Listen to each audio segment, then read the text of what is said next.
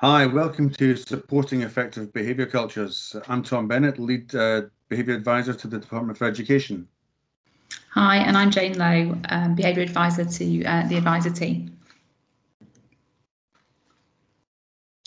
In today's session, what we want to try and do is provide a number of things, an overview of the Behaviour Hubs programme, and Tom's going to talk through that in some more detail in a little while.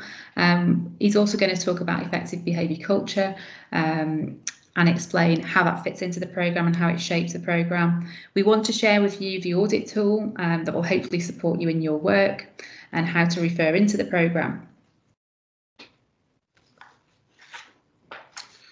A lot of this has been based on creating a culture, which I wrote in 2017 as part of a DFE project. One of the things we found with the highest performing schools with the best behaviour cultures was that they had a really clear understanding of what their school culture was. Behaviour is always important for schools, but arguably it's never been more important to get it right, particularly when we return in September and we need to try to make sure that the behaviour isn't just where it should be in order to achieve better learning, but also to make sure we can maximise safety and hygiene and so on. So the most effective schools understood what their culture was, and by that I mean they knew what their beliefs and values were about what mattered at school. It's crucial that staff and students understand what not only should they believe and value to be healthy and effective members of staff and parts of the student body, but also how they should behave. How do those beliefs then map onto behaviours, exact, concrete, specific behaviours? Everything we know about student behaviour suggests that students really appreciate knowing what it is they should be doing, and that very often we expect them to behave in a way that they themselves don't quite appreciate or understand themselves. It's important to have high expectations of students and staff, and crucially, most school leaders think that they have expectations, but not everybody actually does. And normally this is because we usually justify to ourselves that we think our expectations are high when sometimes they're not. It's crucial that we hold staff and students to high standards and that students and staff are aware of this. In order to make this happen, it's incredibly important that we're consistent and have high levels of attention to detail. Vague, woolly pronouncements about making sure you behave doesn't mean very much to staff and students. They need to know exactly and in what detail the behaviours are going to be. And in order for that to be effective, it has to be very consistent across time and throughout the school, which requires a lot of systematisation of routines and behavioural standards. Now, it's important to point out that this doesn't mean a one-size-fits-all approach. Not all schools have to be the same. Not all schools have to observe the same rules, regulations, and routines. But what's terribly important is that the school is hyper aware of its own rules, routines, expectations, and values and norms, teaches it to students and staff, and then makes sure that they themselves are consistent throughout time and throughout the school. So it's essentially being an excellent version of yourself. Some of the main principles of behaviour management that informs the most effective schools that we saw through Writing, Creating a Culture were things like the most effective schools understood the types of things that tend to influence student behaviour, both individually but also as groups, because students are, of course, social creatures as well as individuals. So we have to understand the types of things that motivate them, the types of things that get them out of bed in the morning, and the types of things that helps them to understand how they learn. But we also have to appreciate that the types of behaviour we want to see in students and staff is not often natural or obvious to them. And then we might be asking some students to do or perform habits or behaviours that they themselves find quite hard. If you're very used to, for example, focusing or being patient or waiting your turn, you might find it difficult to appreciate why some people don't know that that's the obvious thing to do. But some people haven't been exposed to those types of social and cultural capital experiences and find it difficult to do so, which means that schools need to teach these types of behaviours to students, which has never been more important or opposite than now, when we'll be expected to teach students and staff habits and routines of respiratory and tactile etiquette that they might themselves not be used to, or they might find a wee bit strange or unusual. So it's important that we're clear about the behaviour we want them to perform in order for them to be clear about it. And also, crucially, this means teaching them the behaviour, not just telling them the behaviour. If you just tell students to behave, they may or may not do it. The same with members of staff. But if you teach it to them or train them in these habits and behaviours, it's far more likely that they'll remember them and be able to execute them. It's important that schools use these strategies at a whole school level and at a classroom level, that classroom teachers are themselves taught the types of routines that you want them to execute in the classrooms in order for them to be able to achieve the type of whole school consistency that you need in order to be successful. It's also crucial, I might add, to involve all members of staff in this, including administrative staff, auxiliary staff, catering staff, and so on. Use routines, which you might see as being the kind of the building block of healthy school cultures, because we want to teach the types of behaviour we want to see repeated time and time again, which means teaching routines. Tailor targeted approaches to individuals who present either more challenge or require more support. Walk towards these students, walk towards these members of staff, even the people that need more support, rather than waiting for them to misbehave or to mess up. So if we can proactively teach these behaviours, it's far more likely that they'll succeed. And if these things are all tied together, then we have a successful whole school approach rather than a piecemeal reactive approach to behaviour management. Now, one of the main reasons that we're doing this is to try to support schools with the full reopening in September. Now, I'd like to stress that these have been extraordinary times for everybody. Nobody hasn't been touched by COVID-19 in some shape or form. It makes sense for us, though, to be cautious about expecting all students and staff to come back to school in a traumatised or unstable state. For a great many students and staff, returning to school is something which they want to do and they aspire to do if it can be achieved safely. And for many students in particular, school is a place of great succour to them, both academically, but also socially. They want to see their friends and they want some sense of normality returning to their lives. So I think it's very, very useful for schools to be able to provide that sense of reassurance, that structure, that routine, and scaffold that, as well as being sensitive to the fact that some students and staff will have been touched by trauma or tragedy throughout the past 3 or 4 months, for whom the last 3 or 4 months will have been very, very testing time indeed. So making sure that we've got facilities available for them and that we're sensitive to that. Schools will need to make some changes to reset their behaviour and attendance expectations. And this is probably a good chance for schools to revisit what behaviour they do expect students and staff to perform, to be conscious of it, to communicate it clearly and to train it clearly, and also to consider any additional support that might be required to help students with greater needs and to help them reintegrate back into the school community. So the checklist for behaviour and attendance, which was published in July 2020, includes the idea that we need to plan for returning in advance of returning. We need to communicate what these plans are to all stakeholders in the school and also beyond the school, like parents, and try to do so before the school year begins in order for staff, students and parents to be as ready as possible. When schools reopen, to be as consistent as possible with these plans, to support anybody who needs support in order to achieve these new standards, and then to monitor those standards and to really hold people to account in a transparent and positive way in order that people can improve their behaviour and meet the new standards required of them in September. An audit tool has been part of our thinking as a behaviour advisor team since we first came together as a team.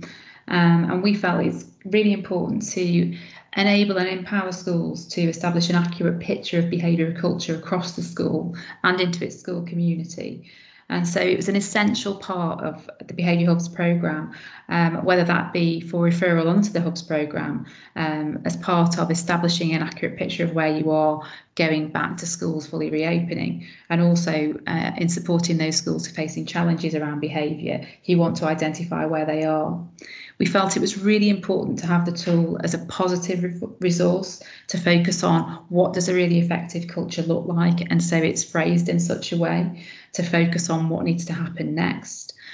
We see the tool as useful to NLEs and school leaders. We don't see this as a one-off assessment.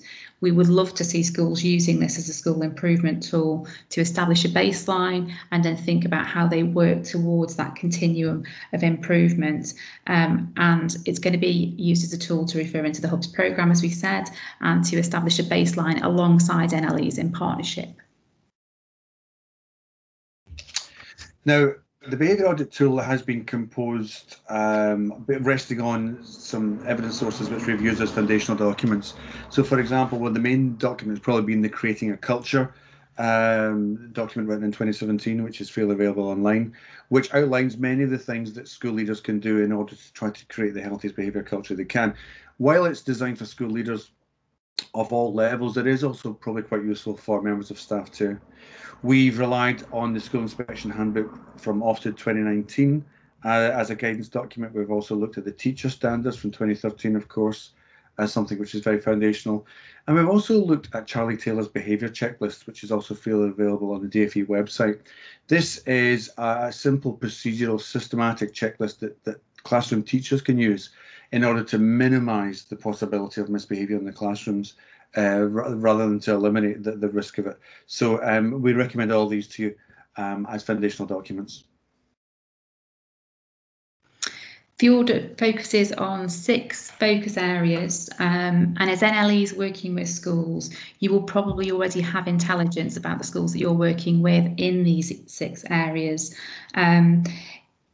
The first one, leadership and management, really deals with the vision, the clarity of it and the implementation of it, and the audit helps us find out how robust that is. Systems and social norms, Tom's already spoken about those areas at length, but it's about really how does this school run? Is it consistent? Is it effective? Does everyone know what's expected of them? Relationships are a central part of any school community, and so they've got a really important place within the audit, and it really gets school leaders and NLEs thinking about, is there a respectful culture here, and what does culture look like? Both staff and students have their own areas within the audit, and these are really focused on how staff and students are welcomed into the school. What kind of training and support do they have to know how the school runs, what the expectations are, what's expected of them, and do they know what to expect? So those are 2 areas aim to get to the bottom of that. Student support, the final area, is really about the pastoral support systems. What do the structures look like? Are they proactive? Are they targeted? And are they tailored? And do they support the smooth running of the school, but also making sure that children can access learning and that the culture is strong and effective in relation to behaviour? When using the tool, we don't expect it to be a standalone. We see it as a tool that's accompanied by a range of information, intelligence that you might already be privy to. We'd want the audit tool to form part of a library alongside the school's Ofsted report and performance data. We'd want NLEs to read alongside with school leaders the school development plan and self-evaluation and their most recent head teachers report to governors, to find out, is there a focus on behaviour? Is it prioritised in those documents? We'd also see, what you see and what you hear within a school, observations at key times, and also some modelling and support learning walks with school leaders, so that school leaders know what to look at, what to look for, what to listen for, the kind of questions to ask. All of that data and intelligence would sit alongside the behaviour audit tool to give a fuller picture.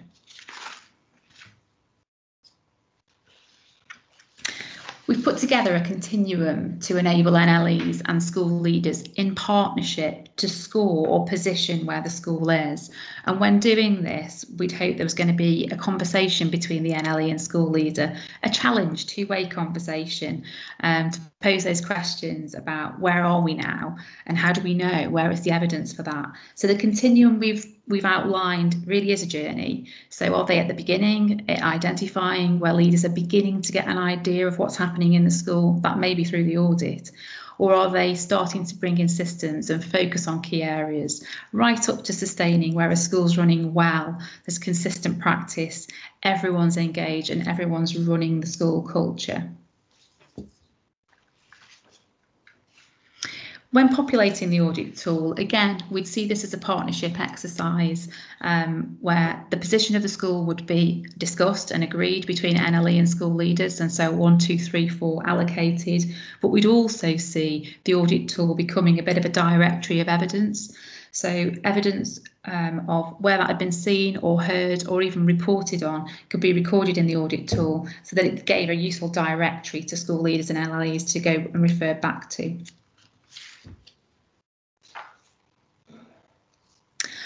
Once the audit had been undertaken and your work with the school was underway and you got some idea of where is the school up to, we'd like to identify some support and interventions that you might want to consider and may have already have in place, but certainly sitting down and reviewing the findings with the senior leadership team, having that support and challenge conversation. The audit might throw up some things that maybe you or the school leaders weren't aware of, or some anomalies maybe, where you want to do some deep dives, find out more, maybe through anonymous surveys or discussions with key focus groups to get a real feel for what do people feel. That's students, staff and other stakeholders too. Support for the action planning process would be helpful for some school leaders to think about what are the obvious next steps, what are the first things I need to have in place. You might be going back to the school to visit, so picking up some of those learning walks or modelling those activities for school leaders on return visits would be helpful. It would also be useful to signpost leaders towards a really good set of reading material, creating a culture.